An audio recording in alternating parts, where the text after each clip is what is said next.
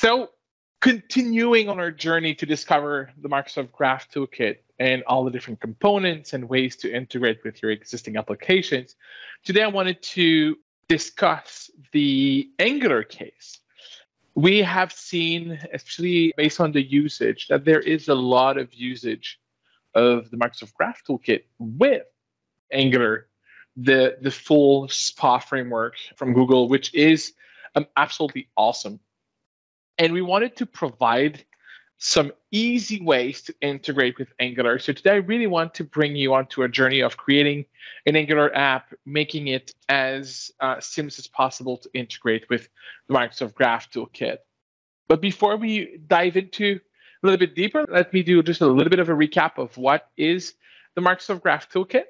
So the toolkit is a collection of reusable framework agnostic components and auth providers that allows you to access and work with Microsoft Graph. So think about functional pieces of code that you can drop into your app that automatically connects to Microsoft Graph, styles the components, really leaves us the hard work of building components that you can then just reuse inside your apps. But you're not stuck with our components. You can build on top of them, you can customize them, and you can make them work with any web frameworks. We've already discussed a lot about just plain HTML. We also discussed about React last week. Well, this week is all about another one, Angular. And as it's the case for a vast majority of the web frameworks today, they basically work on any modern browsers. Why would you care about the Graph Toolkit? Well, first, it cuts on development time. You can easily add UI components that access Graph with just a few lines of code. It's really, really simple to bring them in without having to build a full pipeline or a full infrastructure to bring these in. Don't have to style any of that. It's just they're out of the box. They're beautiful. They look like Microsoft 365 components, but they're also flexible to really respect your own brand and bring your own styling guides on top of MGT. And it just works everywhere. It works inside Teams, it works inside SharePoint, it works inside Electron, it works inside your SPA, your single page application. It works within Outlook, it works within a bunch of different areas where you would be thinking that you can bring these components in. So think about how this can really extend your experience to other platforms, other capabilities. MGT loves Angular. And there's a couple of reasons why MGT loves Angular. First, Angular is extremely friendly with web components. Web components is the standard that we are building on top of for everything component. So we're not building React components. We're not even building Angular components. We're building standard web components that are available for all HTML frameworks out there. And Angular is extremely friendly with web components. So it makes our job really easy to integrate with Angular, or they're just very, very little settings, and then you're up to go. So if you want to learn more about how to get your app running with Angular, you can go to aka.ms/mgt/Angular, where you're going to find the entire walkthrough that we're going to go through today. How do you get started? Simple. First, you make sure you have installed the Angular CLI, which is the core of how you're going to build an Angular app. So you install globally the Angular CLI. You're going to do a new app. So you're going to use a CLI called ng. So ng new, whatever name of your app, in that case, demo mgt Angular, and you then install mgt and npm install at Microsoft/mgt, and you are ready to go. So that's as simple as that. So let me go here. Let me go to the actual demo. Let me close my slides, and let's go deep into what we want to do. So let's start with our app module. There's a couple of things that you need to do to enable custom components or web components as part of your Angular application. When you're building your app, you're going to get an app module, which is kind of the root of your application. If you're building in React, you would have an index.ts. In here, it's more like that that module.ts file that you're getting. And here, you're going to have to import the custom elements schema. That will allow you to add to any HTML template that you're building. You're going to be able to add unknown HTML elements like the MGT ones, mgt-login, mgt-agenda. It's going to recognize them and will automatically support adding these capabilities and will not screen for errors over there. What you need to do, you actually need to specify which schemas you want. So you can just go here and add these custom elements here.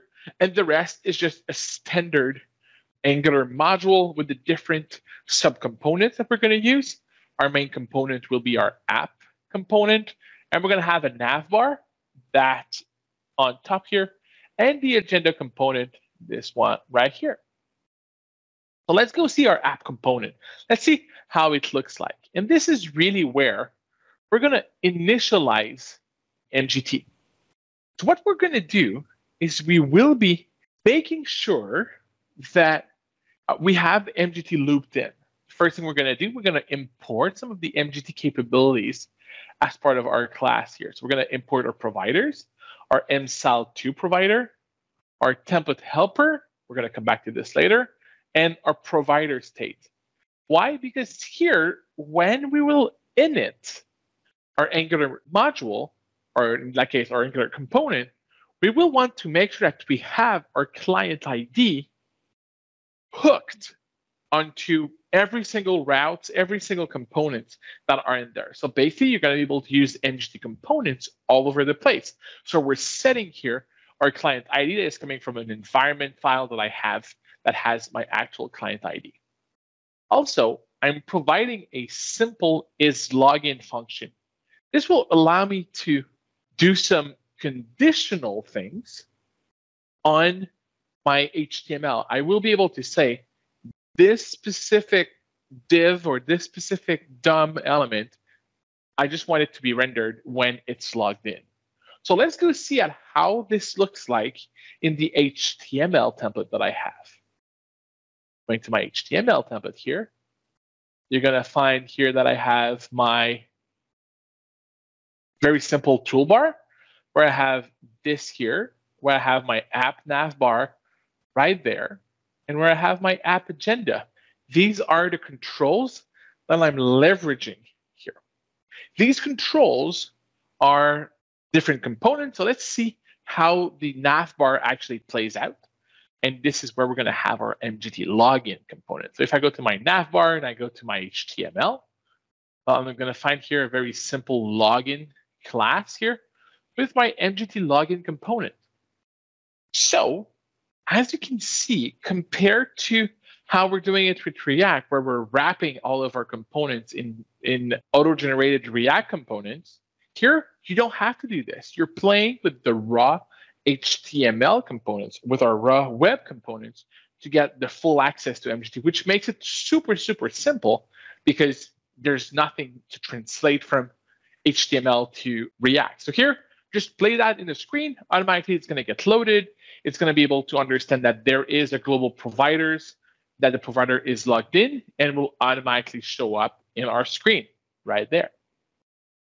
Same thing with our agenda component. If we go back here, we have our app agenda. If we go to our app agenda, you're going to find that the agenda here will automatically be this guy here, the MGT agenda, and some really cool capabilities that we can do that are MGT stuff but are a little bit specific to Angular. The first one is this syntax, kind of square bracket, closing square bracket. Why do we have them?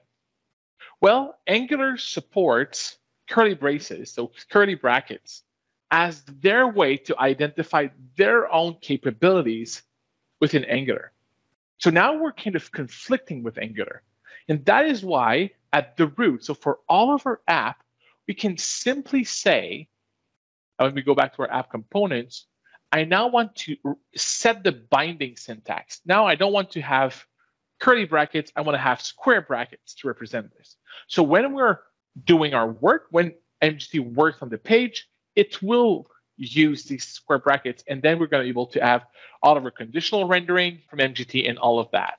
Like we have here, where we say when you're going to do click, you're going to call the open web link method. We're going to come back to this one. And I want to display the event.subject, which is exactly what you see here, right? When I'm reloading this one here, automatically it renders just this specific template of an event with just this line of code. As you can see, we also have a click event. So how does this play out? Well, there's a little bit of code that you can put in there where you basically need to attach to the DOM element, to the actual HTML element, which is done using the viewChild directive. That is right here, where you can say, I want to add a template context. That's something we've done in the past with a lot of our MGT components. You can add some capabilities, some functions to the components to do stuff. And in that case, we have open web link that basically just do a window that open of the event that is available as part of the context.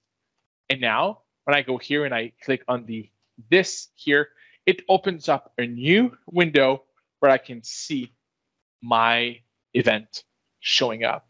So that's really what the only thing you need to know about Angular. The rest, bring as much as you want from MGT in your app. You don't have to think about any other capabilities. You can just bring this straight to your application and it should work natively. Now, a couple of links. If you want to go to our repo, our docs, our issues, the samples that I showed today is available on our sandbox, aka.ms/mgt/sandbox, our playground, our learn modules. I'm all done for today. Brian, back to you. Thank you so much, Seb, for showing us a little walkthrough on Angular. Love to see all these demos and nice, just easy to consume kind of things for MGT. Great to see this and appreciate you coming on to share about this.